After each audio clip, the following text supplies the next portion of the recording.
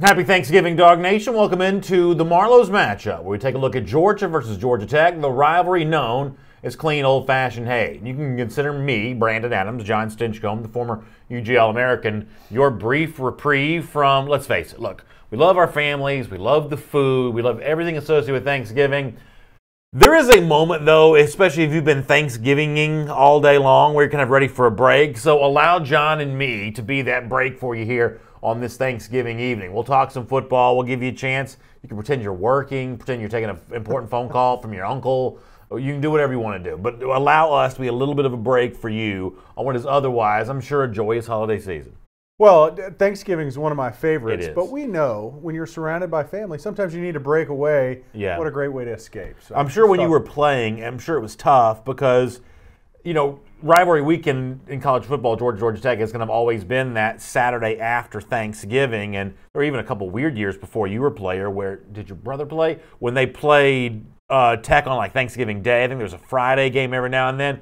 So it is always kind of weird. I love Thanksgiving as well, and it kind of coincides with sort of the in-state rivalry game. For some families, that can be a little hard to navigate, I'm guessing. That's part of the tradition. Yeah. I mean, part of the tradition is Thanksgiving Thursday, and when we were playing, it was you go to practice, and for us, my family would drive up. Is that right? Yep. We would eat lunch or dinner, and there would always be other teammates from nice. South Georgia or out of state that had nowhere else to go. Well, your family, Yeah. right? So we'd all pile into the apartment and have some turkey together. Oh, that's really nice. Yeah, that's a really good thing to be able to do. And I brought this up briefly, and now I'm trying to think.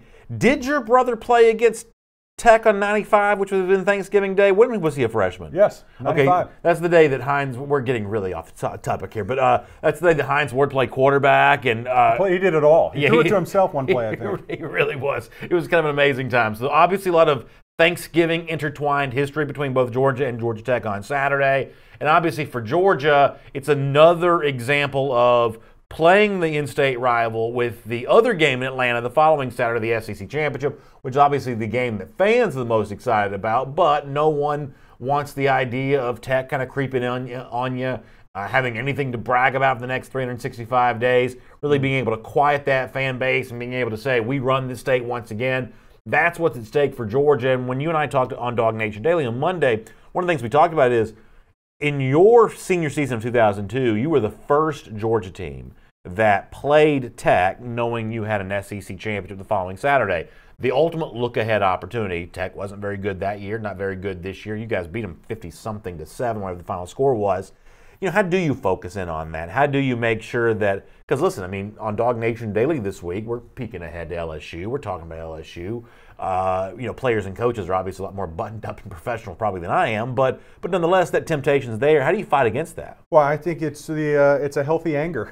Yeah. You're angry because you know what Georgia Tech's intentions are, and they want to ruin what otherwise should be a stellar season, and that holds true for this year. And that Georgia's got an opportunity to finish 11-1 at the end of the season and heading into an SEC championship where you're talking about playoff implications. That's huge. You don't want your in-state rival that you are better than to play spoiler. And it's almost upsetting that you think they've got this opportunity, they've got this mindset of we can ruin what should be so special for us. And that's a good motivator. Yeah, speaking of good motivators, healthy anger, Georgia may also have some of that as well about trying to answer some of its critics offensively after 3 consecutive games, which Jake Fromm has been less than 50% passing. Saturday against the Yellow Jackets, a chance to kind of correct that record going into the SEC Championship as well. Coming up in just a moment, I'm going to let you have a chance to hear what Georgia coach Kirby Smart has said about Fromm and his offense this week, and a little bit on the Jackets as well. Before that, though,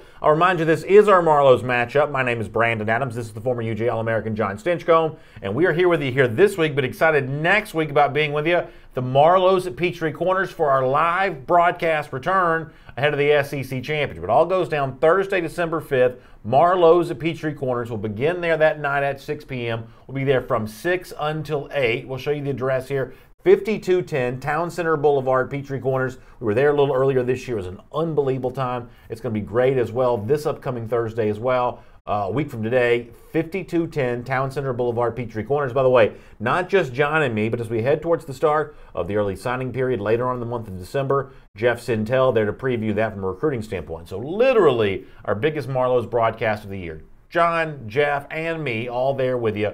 Marlow's in Peachtree Corner starting at 6. And by the way, here's something we've never done before. We're actually going to do a Marlow's Tavern VIP giveaway. Now this is amazing. This is, I think, a really good idea. So we're going to offer VIP seating for 4. That means you get a nice, comfortable spot to enjoy the proceedings there that night. But even better, chef-inspired food from Marlow's, incredible menu to choose from. How about dinner for 4? Someone's going to win that. We're going to throw in a DawgNation gift package there as well. You see the email address. Here's how you register. Send an email to dawgnationhelp@gmail.com. You see it? I'll read it one more time. dawgnationhelp@gmail.com. Just put Marlow's in the subject matter, kind of give us, or subject line, give us your information and we can reach back out to you. And then on December 3rd, someone's going to draw the winner. We'll announce it and you can be able to join us. And of course, everyone invited to attend, but someone is going to be a VIP winner. Dinner for 4 from Marlow's and a whole bunch else to go along with that. All right, with that said, let's kind of get a little bit more involved here with Georgia and Georgia Tech on Saturday. A quick look back from Kirby about what has not been going well for Jake Fromm as of late and what to expect from the Yellow Jackets. Here's the UGA coach as a part of our Marlow's matchup. You know, it's hard to put a finger on it. Auburn, they played really tight coverage. There's no real easy throws. I thought these guys, the guys who just played Texas A&M, their pass efficiency defense is really stellar. They do some good things defensively. Their coordinator was at Notre Dame. He's done some really good things. So it makes it tough at times, but at times you got to hit the open guy. I think Jake would be the first to tell you that. We missed a couple and made a couple. So there's no easy throws when you start looking at it out there. It's not like there's a gimme here or there. You try to get high percentage throws, and we had a couple of those to the back in the flat and to Charlie and to the swing passes. But we got to do a better job helping him out, and he's got to do a better job hitting the ones when they're open.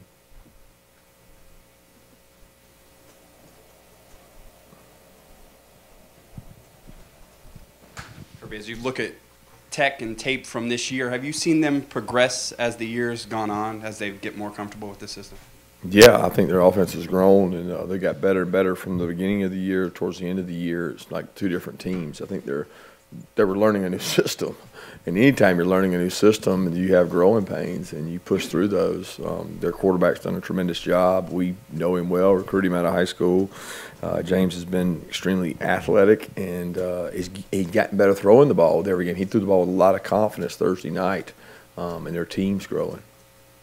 I want to deal with both the things that Kirby Smart talked about there. Before that, let me just remind, we're not live today, so I don't want anybody to think I'm being, stuck up and not taking comments, so rude, not interacting with the audience. Y'all know that's not my typical motive. I'm typically very involved with the audience. We are home right now enjoying our Thanksgiving with our families. I didn't make John come dragging in here on Thanksgiving night, so we pre-recorded this to be able to deliver this to you, and that's why we're not taking comments here right now. I never try to pull the wool over anyone's eyes, pretend we're live when we're not, so we're not live here today. But as far as what Kirby Smart talked about, we'll do the Tech thing and then kind of work our way back. I think that Tech is in an interesting spot with Jeff Collins as coach, because when you make a huge changeover philosophically, it's obviously a very difficult thing to do. Bill Connelly, a writer for ESPN.com, calls these kinds of things a year zero. Like, it's almost such a reboot that it's not even technically Jeff Collins' first year. It's his year zero year, where you're just trying to lay the groundwork to eventually be able to lay the foundation the following year. I think that's probably well said. The one thing I think in future years we're going to hear a lot more about is, I don't think that, listen, Jeff Collins is a pretty good recruiter. Tech's a long way away from taking a player that Georgia really wants, but we didn't even mention recruiting in the Paul Johnson era. And under Collins, that's one of the things that is going to be different. They're trying to be a player on the scene in recruiting. Georgia has chosen not to recruit the state right now particularly aggressively, so that's an opportunity for Tech to get some of the top high school players here right now. And in future years, I think as long as Collins stays there, we're going to be talking about a Tech team probably having just more composite talent than what we've had in the Paul Johnson era, but we're a long way away from that right now. There have been some moments when Tech's played hard. They got to win against NC State on a Thursday a couple weeks ago. They went on the road to Charlottesville, Virginia, probably the best team in the Coastal, the Cavaliers. They kind of kept that one somewhat close. They've had a couple moments this year when they've played relatively hard, but this is not a talented team. No, and I think they were a system team. You had recruited guys that fit in the Paul Johnson system. I thought it was an incredible system. He was probably the best in that particular genre of offense. The only thing is it doesn't translate very well to any other style of team. And so Jeff Collins is very much, I'm sure when he was hired, told them it's going to take a number of years to get the type players that we need. It's not a condemnation of their talent they currently have. They just don't fit well in what Coach Collins is trying to do over in Atlanta. And that's going to take time. That's a good thing for us as Dawg fans, because there is a transition that is occurring.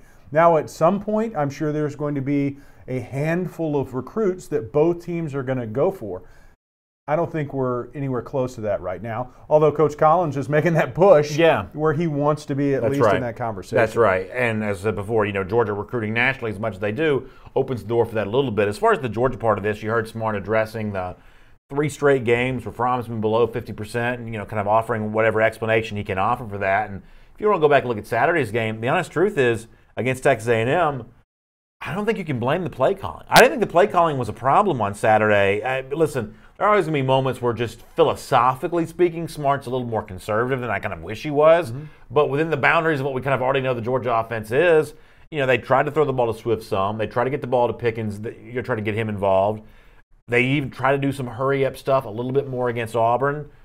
It's just not working right now. And for Fromm, who has been a great quarterback before and I believe will return to playing at a high level again, he really just hasn't been himself the last few weeks, has he? No, and I think offenses, when they feel like they're capable of more and you start pressing, you start to slip a little in that you're trying to build momentum, you're trying to get chemistry, you're trying to get identity. It's weird to talk about it 11 games into a season for a team that's ranked in the top 5 consistently. So the issue on Saturday, for any player, what they want is a fair assessment. Don't criticize me when I don't earn it. I think Jake's a big enough boy to understand he missed some throws. There were some throws there that he should have hit on that he didn't. And that's not undue criticism. He recognizes there were some opportunities that he didn't execute on. And I think he's capable enough to where it shouldn't be recurring. Has there been a string of games where this offense hasn't performed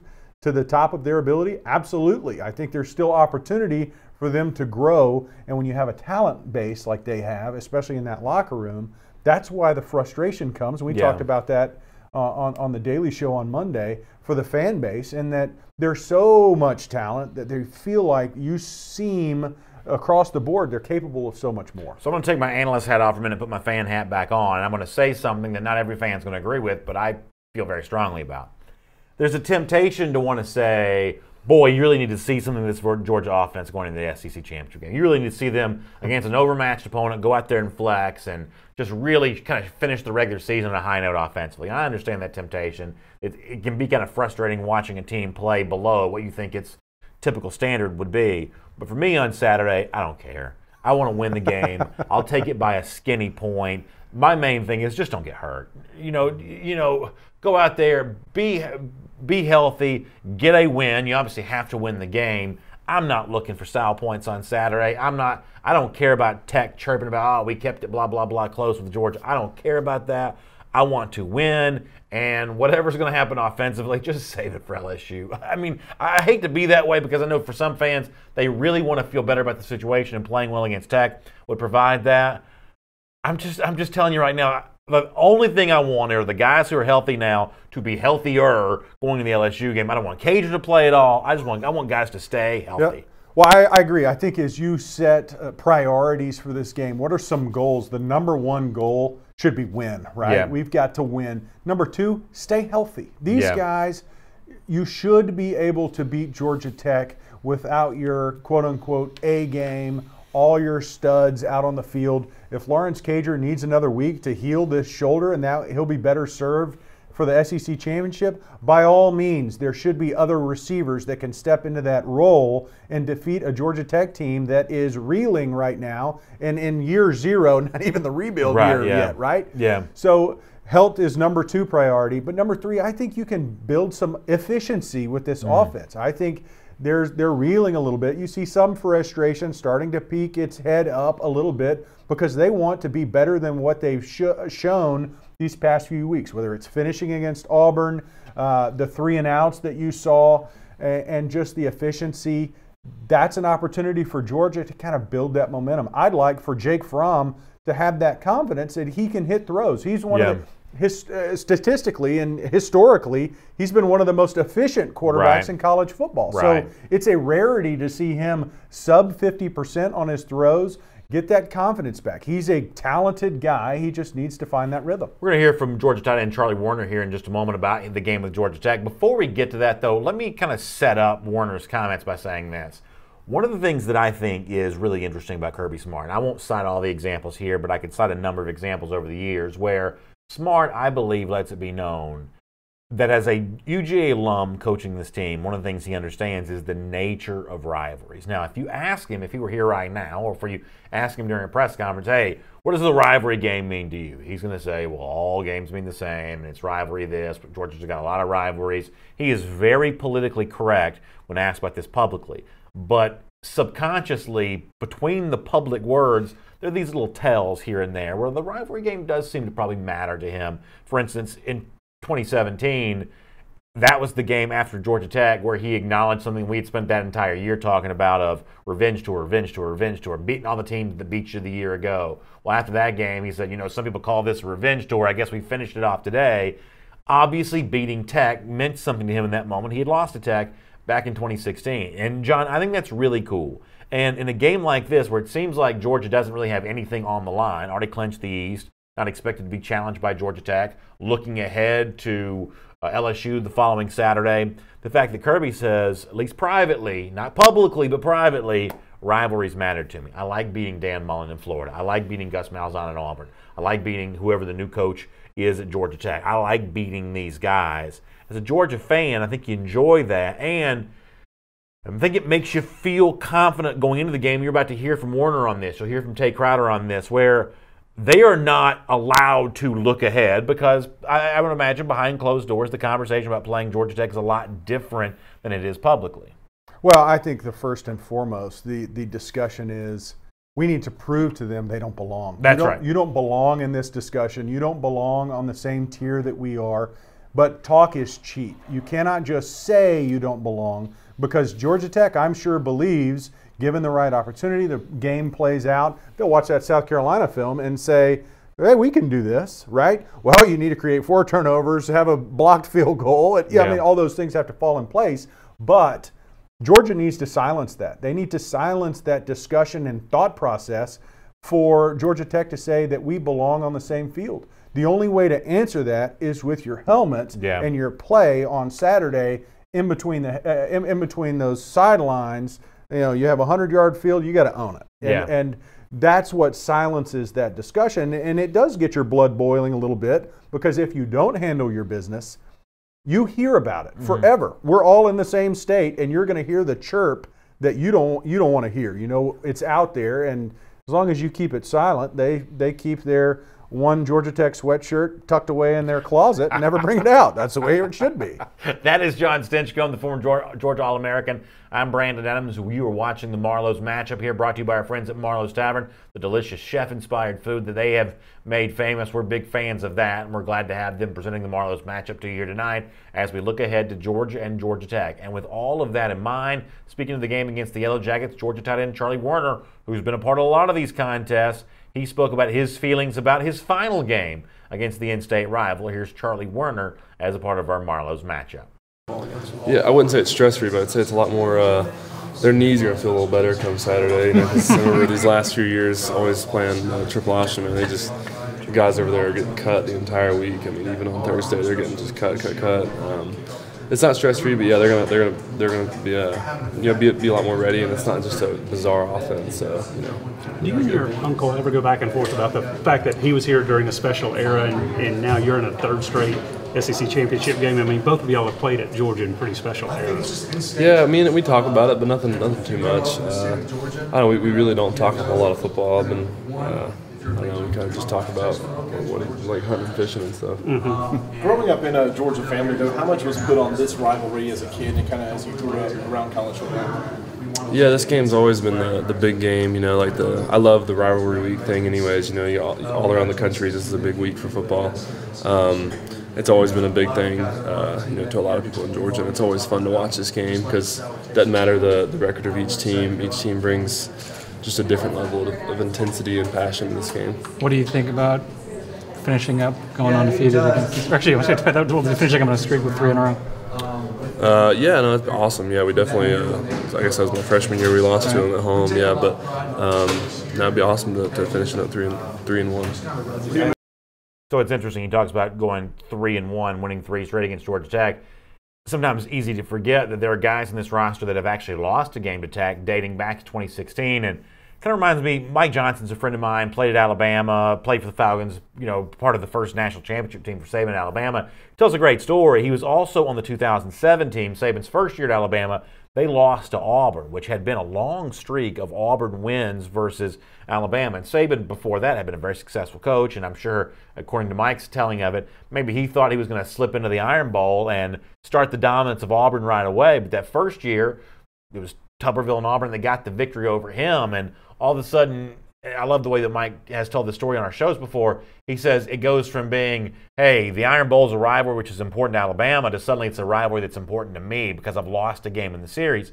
And I do think, Charlie talking about, hey, rivalry week matters to me. I like the fact that we're a part of something that's celebrated all around the sport of college football. And he does have, along with some other guys, some institutional memory about having lost a game here. So that is a little bit of extra motivation of no one likes to be the Georgia player that lost to Tech. And for these guys, they can look back to really just 3 years ago and remember a time in which that was them on the other side of that. Oh, man, that's such a terrible taste in your mouth that stays. Yeah. 3 years removed, but I remember that game. I remember watching from the stands going, ooh, this one's going to stick with you a while. And it does. As a player, it kind of haunts you, and you can really reference that feeling that you had in your gut, knowing that you lost a game that you shouldn't have against a rival that you're going to hear from for the rest of your career at Georgia and beyond. So for those seniors, for those guys that were on the team that experienced that, I guarantee that's a sentiment that's expressed to those that weren't around for that game, that this is important and not a feeling that we need to experience anytime soon again. Charlie brings up the positioning of clean old-fashioned hate in between the rest of the rivals, whether it be Ohio State, Michigan, Iron Bowl with Alabama and Auburn, South Carolina, Clemson. It's sometimes hard for me to figure out where Georgia Tech fits into that landscape, because on the one hand, the differences between the two schools, the fact that Georgia is a state university, Lux football, Tech kind of thinks of themselves more of an academic type school, sometimes not as much of a recent football history of success. The schools can feel really different. Sometimes that makes the rivalry fun and special. Georgia fans think of Tech fans as nerds. Tech have their own, rip back at Georgia. Sometimes the difference between the two schools kind of makes the rivalry fun. Sometimes the schools seem so different, it's almost like they don't necessarily value the same things necessarily. So sometimes it's kind of hard for me to figure out where Georgia Tech fits into the rest of the rivalries. I look forward to the game, but I've never been quite so sure if it's a great rivalry or not, if that makes sense. Well, it's not a national rivalry. Nobody else outside of the state could care about the Georgia Tech game other than I would assume Georgia's going to win again. But if you live in this state, it's a huge rivalry. I care more about Georgia Tech in the outcome than Michigan State or any of the rest of them, because it's at home. And for this state, it's a good old-fashioned hate week. And you're a guy that, you grew up in the Atlanta area, so I think the closer you grew up to the Tech campus, the more likely you were to know some Tech fans, the more likely you were to kind of be influenced by Atlanta media. And so you probably grew up maybe thinking about Tech a little bit more than some other guys that maybe you played with at Georgia that are from South Georgia or some other place. Living in the Atlanta area, that might make the Georgia Tech rivalry a little bit more important to you. I agree with that. I also think that you look at guys that are, now our team is made up of national players. You got guys from Texas and New York. We didn't have a lot of those before. I think Musa Smith was one of the few that was out of state that was, one of your main contributors, but they learned pretty quick the importance of that in-state rivalry, and they can reference their own, whether they grew up in a state where there was a rivalry they're familiar with, I mean, it doesn't take long for you to pick up on those things. Well, it's funny that you should mention that because Georgia linebacker Tay Crowder actually talked about that this week, about how guys that come here into the state of Georgia to play their college football, how they become ingrained to what this rivalry means to so many people. Here's what Crowder said about that and about the Yellow Jackets as well. They just kind of pick up on. I mean, it's something they pick up on. The coaches do a great job, but just explaining that it's hate week and that they take it serious. So that's that. Hey, what was it like after Georgia lost to Georgia Tech for a few years? Did you play a role in that game, or where were you at in that game? I wasn't playing in that game, but I mean, I felt it in my stomach. Just being on the team and knowing it was hate week. It wasn't. I mean, no game loss is a good feeling. So it wasn't good for me either. Well, I was just thinking, for that particular season, I mean, to end the regular season that way, I got to think that, I mean, were people angry or despondent? I mean, how would you describe the locker room? I think it was more for the seniors, just playing that last game, and it just didn't feel good. It wasn't a good feeling. How nice is it, or I don't know if it's nice that you're not having to worry about the offense that they used to run compared to what they do now? Very nice. I used to hate, just coming to practice, just going through that stuff. It was crazy, But I mean, we glad they're not doing it, but we don't really know what they're gonna come out and do. So we'll see. So it seems like a lot of the Georgia players are enjoying not having to prepare for that triple option offense anymore. It's kind of funny. Crowder said that. I think a lot of guys have kind of said that. Yeah, it's kind of nice not having to worry about that. When you listen to so many Georgia players to say, yeah, boy, it's great this week. You're not having to worry about that triple option offense. If you're a Tech fan, you may be like, well, maybe we got rid of this coach too soon. If Georgia's this happy about not playing it, then maybe there was something really going on there. But if you look the last couple of years, once Georgia started basically like stacking its inside linebackers and like sending a linebacker to occupy the pulling guard and leaving the other inside linebacker free to just like wreak havoc, pretty much the triple option offense was like folded up and put in their pocket at that point in time. No defensive lineman. Even when you win those games, do they feel like they won that game? Yeah. Because you hate getting cut. I know every defensive lineman I ever played against despised being cut. When you play the triple option, it is not fun for a defensive player in the box, linebackers included. Now the rules have changed a little bit to where they were so limited as to how you could cut and where you could cut and who could cut that it changed their opportunities. The triple option teams were restricted, but with that said, it wasn't a pleasant experience even when you won. Yeah, no doubt about that. So Georgia Tech comes up on Saturday. It's clean, old-fashioned hate. We're previewing that here tonight on the Marlow's matchup. Also looking ahead to a great event for us 1 week from today. We're going to be live at the Marlow's and Petrie Corners for our Marlow's matchup, looking into the SEC Championship. Really the biggest Marlow's event we're going to do this year, and one of the things that makes it even bigger and better, the fact that in addition to John Stinchcomb being there, me being there, Jeff Sintel going to be there as well, as we kind of get ready for the SEC Championship, the start of the early signing period, and we're going to be giving away a VIP giveaway there that night as well. So here's what all you have a chance to win.